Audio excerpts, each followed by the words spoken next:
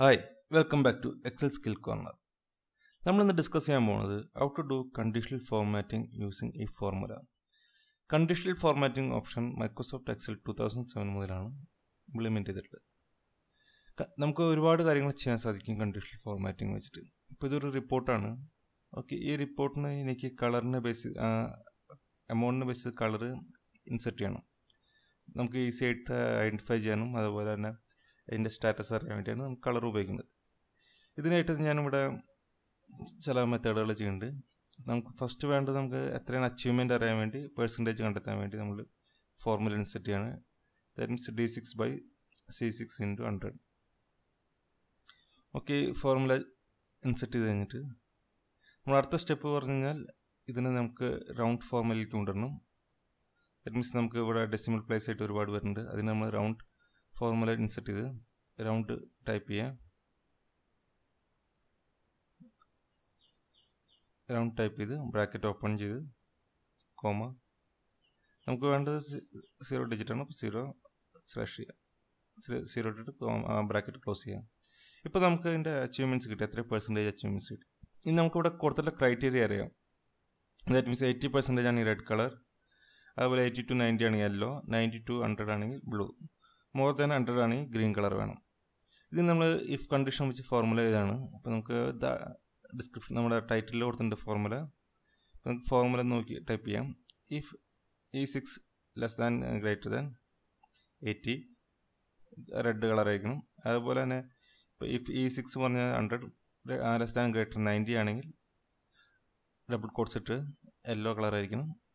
അതേപോലെ തന്നെ double quotes close ചെയ്യുക, കോമ. ഈ ഫോർമുലകൾ നമുക്ക് മുമ്പ് നമ്മൾ ഡിസ്കസ് ചെയ്തിട്ടുണ്ട്. ഓക്കെ, ഈ ഫോർമുല E6 100 ആണെങ്കിൽ <= 100 ആണെങ്കിൽ ബ്ലൂ കളർ, അതുപോലെ comma. If E6 bracket open <> 100 ആണ്. That means 100ന് മുകളിലാണെങ്കിൽ green colour. ഇത് നമ്മൾ ചെയ്യണമെന്ന് വെച്ചാൽ നമുക്ക് കറക്റ്റ് ആയിട്ടുള്ള ഒരു കളർ കോമ്പിനേഷൻ കിട്ടാൻ വേണ്ടിയാണ്, ഐഡൻറ്റിഫിക്കേഷൻ കിട്ടാൻ വേണ്ടിയാണ്. പലപ്പോഴും റിപ്പോർട്ടുകൾ ക്രിയേറ്റ് ചെയ്യുമ്പോൾ നമ്മൾ മാനുവലി ആണ് ഫോർമാറ്റ് ചെയ്യാറ് കളർ. നമുക്കിവിടെ ഡൈനാമിക്കലി കളർ ചേഞ്ച് ചെയ്യാൻ പറ്റും. ദാറ്റ് മീൻസ് എമൗണ്ട് വേരിയൻസ് വരുന്നതനുസരിച്ച് ഇവിടെ നമ്മൾ കൊടുത്തിട്ടുള്ള ഈ ഫോർമുലയിൽ ചേഞ്ചസ് വന്നുകൊണ്ടേയിരിക്കും. ഇനി ഇതിനെ നമ്മൾ സെലക്ട് ചെയ്തിട്ട് നമ്മൾ ചെയ്യേണ്ടത് വെച്ചാൽ ഇപ്പോൾ ഇത്രയും കളേഴ്സ് കിട്ടി. ഇനി ഈ കളേഴ്സിന് നമുക്ക് ഒറിജിനൽ കളർ അവിടെ കൊണ്ടുവരണം. ഓക്കെ, അതിന് നമ്മൾ ചെയ്യണ ഓപ്ഷൻ പറഞ്ഞാൽ ഈ ഡാറ്റ സെലക്ട് ചെയ്യുക, കോളം സെലക്ട് ചെയ്തിട്ട് നമ്മൾ ഇവിടെ കണ്ടീഷണൽ ഫോർമാറ്റിംഗിന് വരെ ഹൈലൈറ്റ് സെൽസ് വാല്യൂ ചെയ്ത് ടെക്സ്റ്റ് കണ്ടെയ്ൻസ് എന്നൊരു ഓപ്ഷൻ എടുക്കുക. ഓക്കെ, ഇവിടെ നമ്മൾ ഓരോ കളർ ടൈപ്പ് ചെയ്ത് കൊടുക്കുക. അപ്പോൾ എക്സാമ്പിൾ ബ്ലൂ ടൈപ്പ് ചെയ്ത് കൊടുത്തിട്ട് നമ്മളിവിടെ കൊടുക്കേണ്ട കളർ കഴിഞ്ഞാൽ കസ്റ്റം ഫോർമാറ്റിൽ വന്ന് ബ്ലൂ കളർ കൊടുക്കുക. അതേപോലെ തന്നെ അടുത്ത ഓക്കെ കൊടുത്തിട്ട് അടുത്ത ഓപ്ഷൻ വീണ്ടും അവിടെ തന്നെ സെലക്ട് ചെയ്തുകൊണ്ട് ടെക്സ്റ്റ് കണ്ടൻസിൽ റെഡ് ആണെങ്കിൽ റെഡ് കളർ കൊടുക്കുക.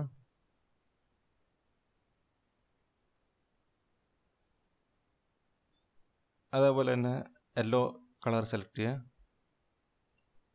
ഓക്കെ കൊടുത്തിട്ട് വീണ്ടും അതേ കണ്ടീഷനിൽ നിന്നുകൊണ്ട് തന്നെ text contains it is yellow type ചെയ്ത് യെല്ലോ സെലക്ട് ചെയ്യുക. കസ്റ്റം ഫോർമാറ്റിൽ വന്ന്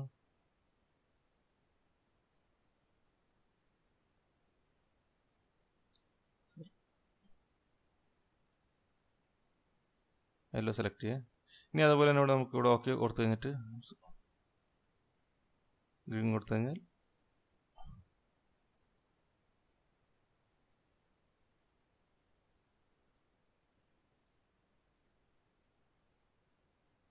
നമുക്കിവിടെ ഒരു മിസ്റ്റേക്ക് എന്ന് പറഞ്ഞാൽ നമ്മളിവിടെ ഓക്കെ കൊടുത്തിട്ടുണ്ടായില്ല, യെല്ലോ കൊടുത്തു കഴിഞ്ഞിട്ട് ഓക്കെ കൊടുത്തിട്ടുണ്ടായില്ല. അപ്പോൾ യെല്ലോ കൊടുത്തു കഴിഞ്ഞിട്ട് ഓക്കെ കൊടുത്തിട്ട് വേണം.